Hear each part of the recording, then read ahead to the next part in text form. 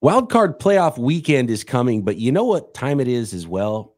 It is draft season. That means it is mock draft season for at least the top 8 teams out there, top 18 teams in the NFL draft that are not in the playoff tournament. So let's take a look at mock draft, ESPN style, and where we think things could really happen at the top of this 2024 phenomenal shaping up to be NFL draft. Coming up on today's Peacock and Williamson. NFL analyst Brian Peacock and former NFL scout Matt Williamson bring you expert NFL analysis every day in less than 30 minutes. Get an inside look into the NFL on the field and in the front office. With elite breakdowns, next-level analysis, and in-depth information only for the real NFL fans. This is Peacock and Williamson, and it starts now.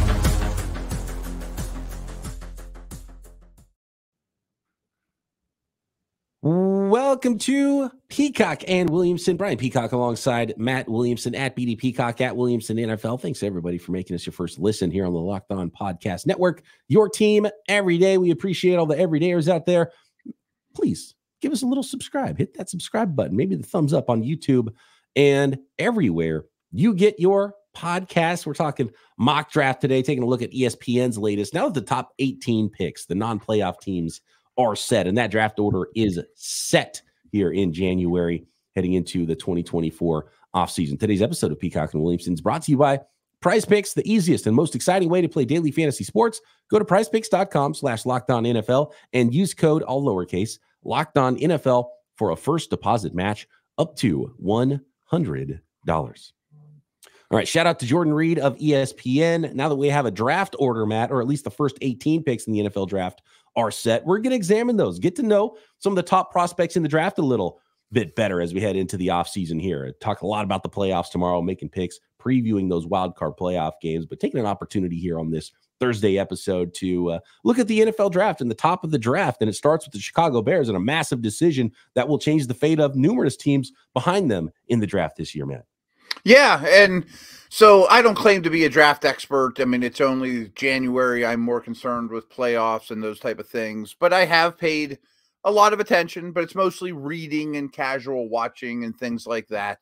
So don't take my evaluations of these players as gospel or anything. However, quarterbacks aside, and there's a chance there's quite a few quarterbacks taken in the first round, and maybe even quarterbacks the top 3 picks or 3 of the top 5 picks or something like that. So there will be quarterbacks go quick. But if you're in the need for an offensive tackle, which is like 90% of the league, or if you want, or in the wide receiver market, you're going to be very happy with what you have to pick from this year.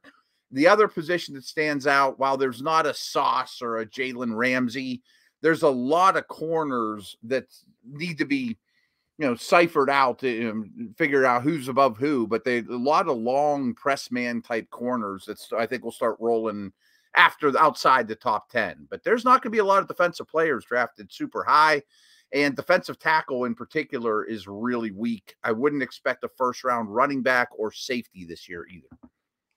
Great draft for awesome offensive tackles and wide receivers. If you're a team that doesn't need a quarterback, you're like, cool, as many quarterbacks as possible. Go ahead of us. We can get one of these tackles, one of these wide receivers, because multiple wide receivers play for every team. I don't know a team out there that's not like, I could use one more superstar wide receiver, or a team out there that's like, how about an offensive lineman, an offensive tackle? Everybody seems like is in need of one bookend or the other, and a lot of teams both going into the 2024 offseason. And there's so many teams that have a tackle out there that, boy, if I could kick him into guard, that's where he's really well suited and get better at 2 spots. You know what I mean? Yep, absolutely. Well, let's start this thing up. And this is from the latest from ESPN and Jordan Reed's mock draft. And we're going to utilize his mock draft and kind of talk through some of these things. And he has the Chicago Bears, no trades that he has. I do want to talk about some trade scenarios, and this is obviously one of them. But I do think the Chicago Bears do end up taking a quarterback here. There's the news that Eberflus is sticking around. Getsy gone. Is that a signal that Justin Fields is more likely to stay, less likely to stay? I don't know. Justin Fields just hasn't quite shown enough to me to be super confident. If your evaluation of Caleb Williams or Drake May, for that matter, top 2 quarterbacks in this class, is that high, I think you'd go draft that quarterback at 1, and they could get some awesome offers potentially for some teams that really love Caleb Williams at the top. But Jordan has Caleb Williams going number 1 to the Chicago Bears. And right now, if I was sitting as GM of the Chicago Bears, I would lean to sticking and picking and going with the top quarterback in the draft with this pick. I do as well. I was hoping we would fight about this for the next 3 months, but oh well, I think we're both going to see this the same way.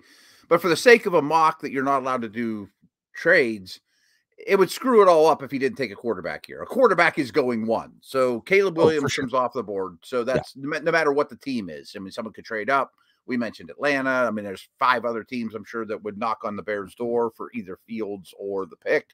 But I think the pick is going to be a quarterback here. So good thing. You know what convolutes this even more for me, though, and it's probably where a lot of Bears fans are pulling their hair out when they're looking at this. And for some reason, like, everyone hates Luke Getsy, and he's been fired, so he's not going to be the offensive coordinator for Fields or Caleb Williams in Chicago. But everyone's kind of rallying around Eberflus, and everyone's kind of rallying around Justin Fields. Like, they chant for him at the games, for how bad he's been and how bad the team has been. Everyone really believes and wants Justin Fields to succeed. And I was a huge believer of Justin Fields coming into the draft. And I asked you this question, I think, earlier on this offseason, or this season, early in the season. And my question to you was, if Justin Fields fails, is he the most talented guy ever that truly cares and is trying hard to fail at quarterback? Because he's insanely good. He's a great arm, his ability to hit deep throws, and like, he's got all the physical talent you could ever want. And it seems like he's smart and is actually trying really hard. He's not being derailed by off the field stuff. And still to fail is he might be one of the most talented to fail if he does. So I can see where Bears fans are at, like, with the belief that he could be the guy. And Caleb Williams is not, like, the biggest downfall for Justin Fields is not being able to play on schedule, right? Not being able to hit your back foot on a 3-step drop and anticipate and hit a throw.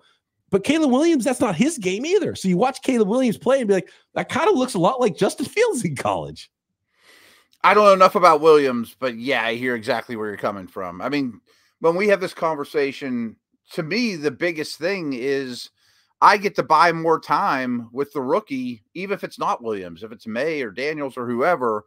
I just think it makes too much financial sense so that I get to buy time before I have to decide how much do I pay Fields. You know, I mean, I want that rookie contract. I can go keep getting DJ Moores and Montez Sweats while I have a rookie deal. The rookie deal is sort of a bonus to me because I've gone through this a lot, and people are talking about, with 49ers quarterbacks and the 49ers trading up in the draft to get Trey Lance. And it's like, oh, we want a rookie quarterback contract. I'm like, no, you want a good quarterback. That's what you want. No matter what. Yeah. I'll take Burrow or Herbert on their contract. Yeah. If I'm a betting man and I had to bet on whether Justin Fields or Caleb Williams can be a star in the NFL, I think there's a better chance it's Caleb Williams. So that's why I'm making this. I agree on that too. I've seen enough of Fields that, hey, I mean, I wouldn't mind the Fields coming to the Steelers, but if I have the first overall pick, I'll take door number 2. Unless the Washington Commanders trade up to 1 from number 2, which might be if you keep Fields, that's the best scenario. Double dip with your trade down. Get a bunch from the Commanders, then you're sitting at 2, and you're still potentially getting teams to trade up for Drake May with the second pick in the draft. But I think not knowing who could potentially trade up to number 1 with what the Bears are going to do here, I think the most likely pick in the entire NFL draft this year is what Jordan Reed has here mocked to Washington, which is Drake May, North Carolina quarterback at number 2. Yeah, I mean, unless by chance May goes 1 or they like Daniels better, but quarterback at 2 to the Commanders, lock it up almost, right? Lock it in. Doesn't matter who the coach is, doesn't matter what other things happen in the offseason. Near 100% certainty unless the Commanders get really frisky and even move up to number 1. I think is the only thing. So quarterback at 2, very likely right now. Things could change. There might be some teams that like May more than Williams, but as things have been for a calendar year, basically we kind of knew that it was going to be Caleb Williams and Drake May 1 and 2 in this draft class, and we'll see if that turns out to be the case. Yeah, and I mean there's other phenomenal prospects, but they're not quarterbacks. So that's, I think, going to be the top 2 picks. And then I think it gets interesting. Is Daniels or is QB3, however it shakes out, worth the 3rd pick over Marvin Harrison Jr., over Calvin Johnson? You know what I mean? Yes, that's huge. And might different teams look at that differently? Might the Patriots look at that and say, man, we like a package of moving back better than blank quarterback at 3 because we think there's maybe 2 or 3 other quarterbacks that we kind of like as much, and maybe we get one of those guys later anyway. And does another team say, no, screw that, we love a third quarterback, and maybe we even like this guy, the best quarterback in the draft, we're willing to come up to 3 to get him? Or do the Patriots think that that quarterback is there for them at 3? So we'll talk about the Patriots, the third pick in the NFL draft, and go through the top 18 selections here in the latest ESPN mock draft next.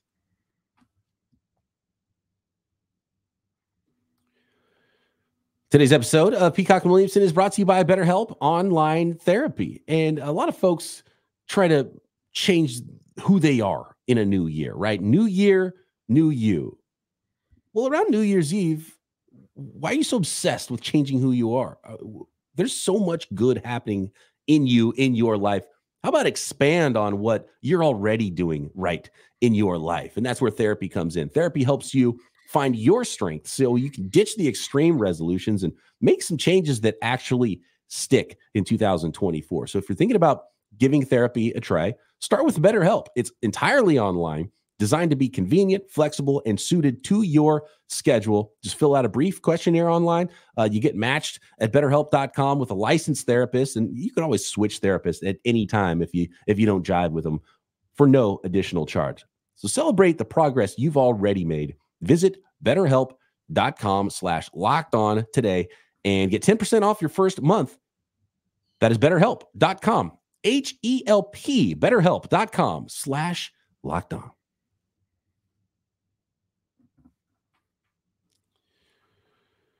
All right, here we go. We've got Caleb Williams, Drake May. Should be no shockers there, 1 and 2.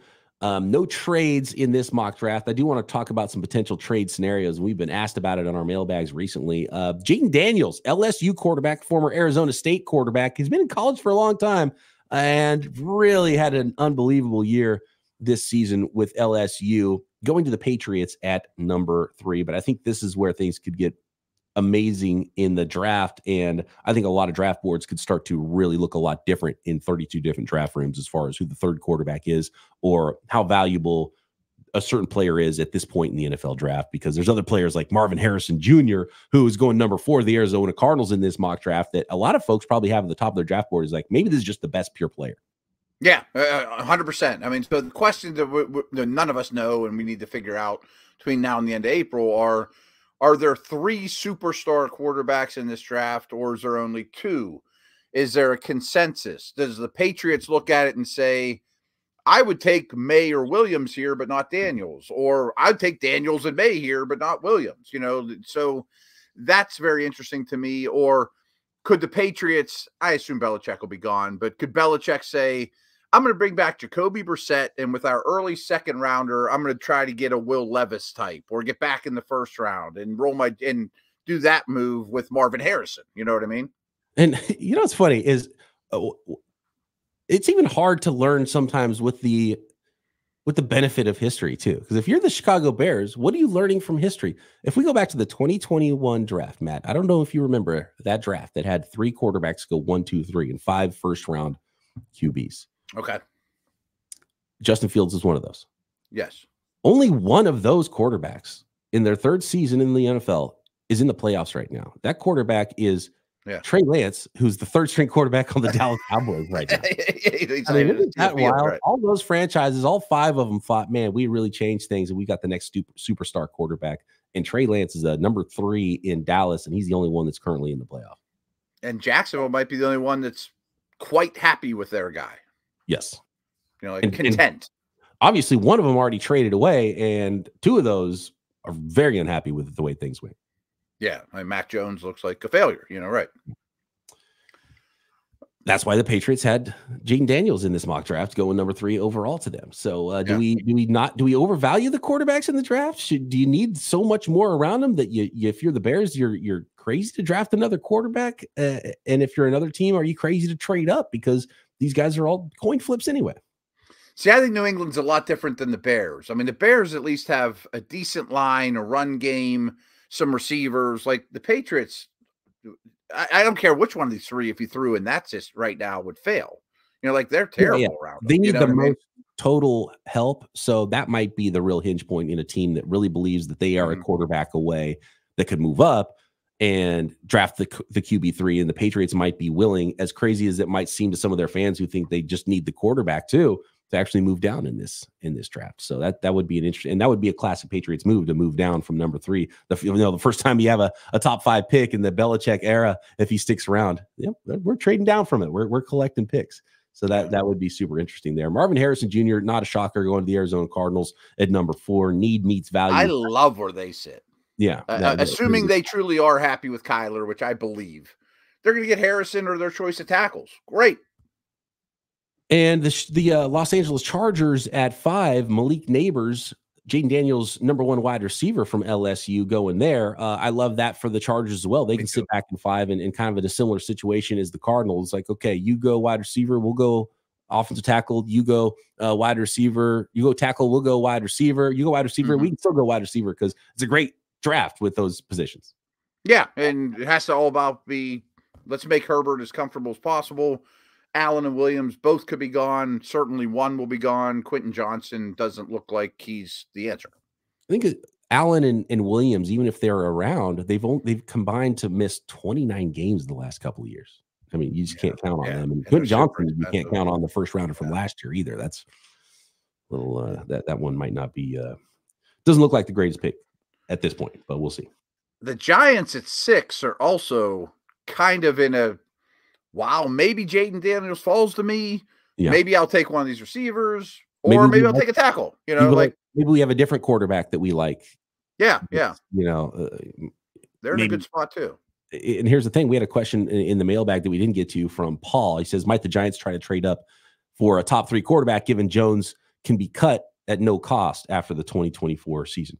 Absolutely. I can see that. Yeah. I think the Giants are 100% in the market for a quarterback, and they could take one at 6 if the right guy falls. They could be moving up. Absolutely. They need a lot too, so they could be a team that moves down as well. I think the Giants could be really mobile in this draft. Yeah, getting 6 to 3 wouldn't be that hard.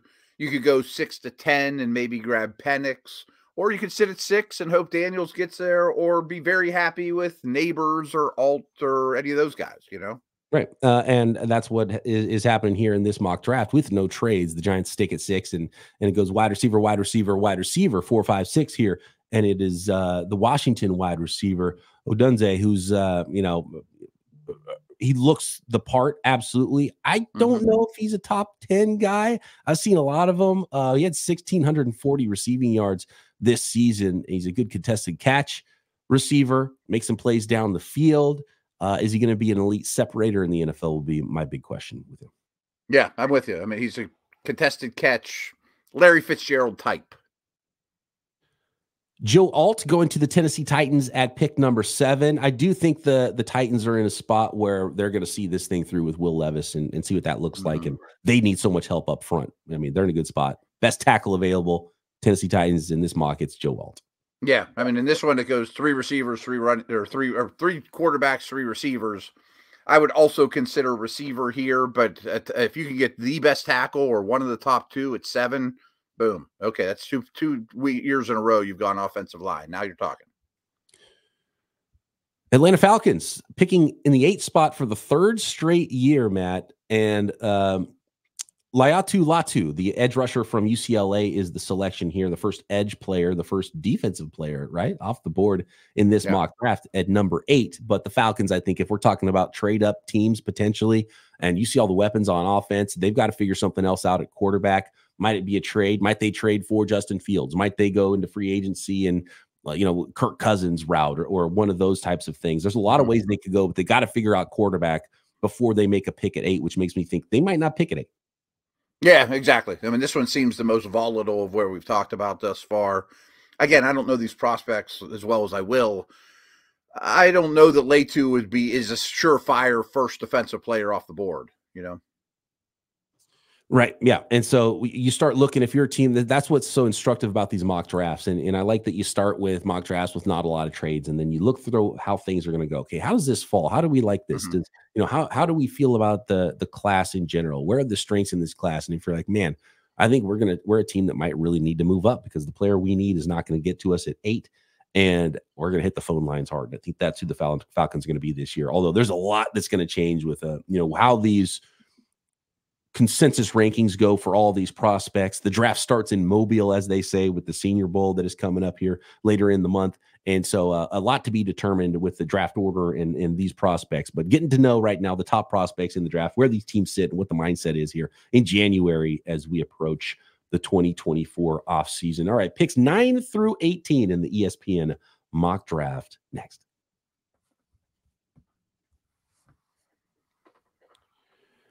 Today's episode of Peacock and Williamson is brought to you by Jace Medical and the Jace Case. I know we come to, the sports landscape and kind of escape real life sometimes, but there are some real life conversations that need to be had and some real life realities, right? That's what's real about realities in life. And according to the FDA, pharmacies are running out of some antibiotics like amoxicillin right in the middle of flu season.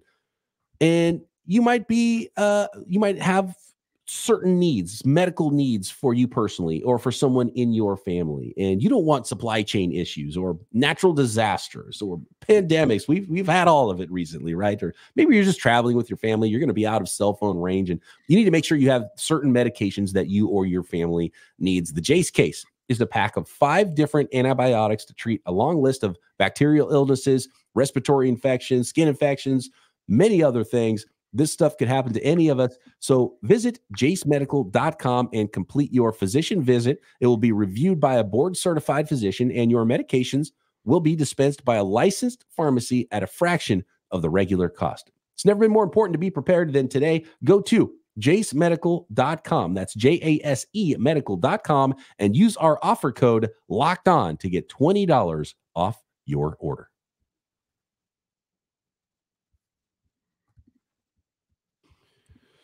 All right, here we go. Pick number 9, which is another pick for the Chicago Bears. And I'm pretty confident this will not be a quarterback. What if the Bears just shocked everyone? They moved out of the first pick in the draft, and then all of a sudden, when the Atlanta Falcons are on the clock at 8, they suddenly trade Justin Fields to the Falcons, and then all of a sudden the Chicago Bears pick a quarterback at number 9. Like Penix or one of those guys or something like that. Yeah. I mean, who knows? I mean, yeah, that's too crazy. That's not going to happen. I don't like the chances of it, but I do think there's a chance they take an edge defender, or maybe they take another receiver, tackle. I mean, it's this portion of the draft. The best edge rusher available. You could absolutely see that for the Chicago Bears. They went offensive tackle last year. They could get the bookend there and go left tackle in this class at number 9. They could go wide receiver at number 9. They could continue to move around. They could move up from 9 after moving down from 1. It's going to be fun. The Chicago Bears are going to dominate the conversation as it pertains to the NFL draft. They could go in any number of directions and have all of the ammo in the world to get it done with 2 top 10 picks. So it'll be fascinating what happens in Chicago. It's going to be fun no matter what. They have a lot of cards in their hand. Yep.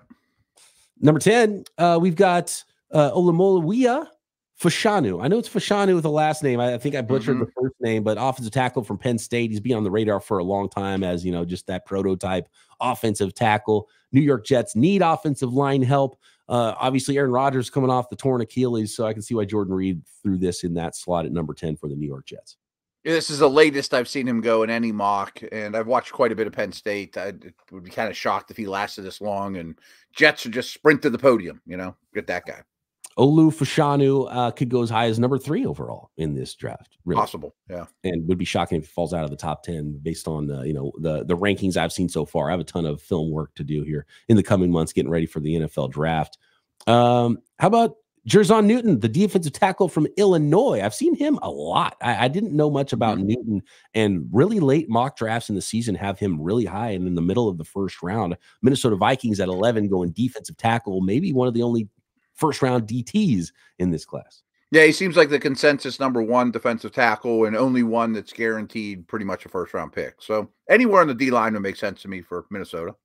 How do you like the marriage of Michigan quarterback and national champion J.J. McCarthy with Sean Payton in Denver at number 12, man? I'm having a hard time jumping on McCarthy, to be very honest with you. I mean, I don't know enough. I might change my tune. I mean, that's 100% true, but I'm scrolling on my phone right now. So I heard this morning. In the last 6 Michigan games this year, I mean, that's 2 playoff games, Big Ten title, Ohio State. He threw for a total of 857 yards in 6 games. Like, I know they bludgeon people on the ground and they won and he's the national champion. But if I'm taking a quarterback at 12 and his college team that won it all is kind of hiding him or doesn't need him, I don't love that. And there's been some connection to Jim Harbaugh and the Las Vegas Raiders, who picked 13. And of course, his quarterback in Michigan was J.J. McCarthy. So that can make some sense at 13. I'd be shocked if J.J. McCarthy's already taken before Las Vegas is even on the board, whether or not Harbaugh is the coach there or not. So I think you're trying to, and if we're talking about teams that could trade up, I think Denver Broncos probably need too much to spend a lot trading up, and they just traded a bunch of picks to get a quarterback, right? So now you're going to turn around and start trading more picks for a quarterback. But they do need a quarterback there, likely. So Denver Broncos are an odd team where they're just behind too many teams, and it's going to cost a lot. And you're not going to, you're not going to move all the way up to number 1 or 2, right? You're definitely not moving to 2. You're moving. The other thing I've been told is at this stage of his career and as complex as his offense is, Sean Payton wants nothing to do with a rookie quarterback. Give me Kirk Cousins to spin around the block that I don't have to coach up how to take a snap. Like the Kirk Cousins route's much better than going J.J. McCarthy at 12. Yeah, I agree. Kool-Aid McKinstry, all-name team for the 2024 draft class, cornerback out of Alabama. I've known about him for a long time just because of his name as a high school recruit. Kool-Aid McKinstry, early entry into the NFL draft here, cornerback, Las Vegas Raiders at 13. Yeah, like I mentioned, there's like 4 or 5 of these corners that are very traits-oriented, 6 foot in that neighborhood, that are all going to shake out what order they go in, but I think they're going to start flying off the board or in this neighborhood. New Orleans Saints at pick number 14, J.C. Latham, another offensive tackle, this time Alabama. And now Alabama is required to send 1 offensive tackle to the first round of the NFL draft every season. This year it's Latham. Yep, looks like he's a slam dunk. Again, this guy might go 6th overall in most drafts, but there's just so many good tackles. Here's an interesting one, and I don't know if he's going to make it. I don't know what to do with him, yeah. Indianapolis Colts at 15 are selecting in this mock draft from ESPN. Brock Bowers, tight end out of Georgia, looks to be one of the best tight end prospects in a while, but every time there's a best tight end prospect since blank, those players don't turn out in the NFL. So I'm kind of buyer beware on tight ends, in the top 10 of the NFL draft, but I've seen Bowers go as high as 3 or 4. You're talking about Belichick and the New England Patriots. I wouldn't be shocked if Bowers goes number 3 to the Pats if Bill Belichick's still there. And he's an absurdly good prospect, but we've seen how that's gone with the top tight end prospects and first round tight ends overall in recent history, and it hasn't been great for some reason, man. I think he's the biggest wild card in the first round. If he went 5th, I'd understand. If he went 15th, I'd understand. The Saints who just picked in the mock would have a hard time passing on him, I think. Absolutely. And you can make the argument at 12 to the Broncos. You can make the argument for some of the teams that drafted wide receivers as well. Do you pair him with a young quarterback with the Bears at number 9? So, he'll be a fascinating one, and really no telling where Bowers is going to go. He's obviously going to have to light the combine on fire if he wants to really be a top half of the top 10 pick in the NFL draft as a tight end. Yeah, total wild card. I don't know how to comment on him, honestly, but he can play. We got Troy Fautanu, a guard out of Washington, just recently lost the national championship there, staying in the state of Washington with the Seattle Seahawks at pick number 16, the first interior lineman of this draft. He's the left tackle at Washington if you watched him, but he kind of has that Skoronski feel to him where he's not 6'7", so people are projecting him to guard.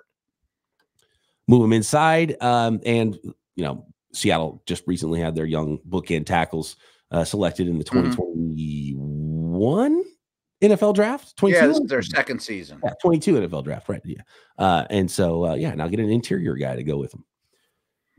Keon Coleman, really long, athletic, 215 pounds, 6'4" wide receiver from Florida State, going to the Jacksonville Jaguars. And Trevor Lawrence really does need a young number 1 wide receiver. So love this selection for him. Staying in especially with Ridley as a free agent. Zay Jones could be a cap casualty. They need O-line too in secondary. And if they need O-line, we'll stop here at pick number 18 because these are the draft the picks we know in the draft order that is set. And another offensive tackle from the SEC. We've got Georgia offensive tackle Amarius Mims to the Cincinnati Bengals at 18. Love need meeting value here. They tried to move on from Jonah Williams last year already, so Mims could come in, be the right tackle right away. Could even be left tackle in the future. Really looks the part. Hasn't played a lot of football, 6'7", 340 pounds, and really just a drafted, developed sort of a player there that just meets all the physical attributes for a starting offensive tackle in the NFL. 100%. And you got to protect Burrow, and I don't think Jonah Williams will be back. So plug this guy in at right tackle and coach him up. He is very talented. And, of course, you go to ESPN and check out Jordan Reed's complete mock draft. It is mock draft season. We're going to be checking in on mock drafts from time to time, doing our own mock drafts as well, because as it is playoff season for some teams, it is draft season for those 18 teams we just talked about here in this NFL mock draft. Thanks, everybody, for making us your first listen here on the Locked On Podcast Network. Matt and I back Friday to preview and make picks for wild card round playoff NFL football. Talk to you then. Peacock and Williamson.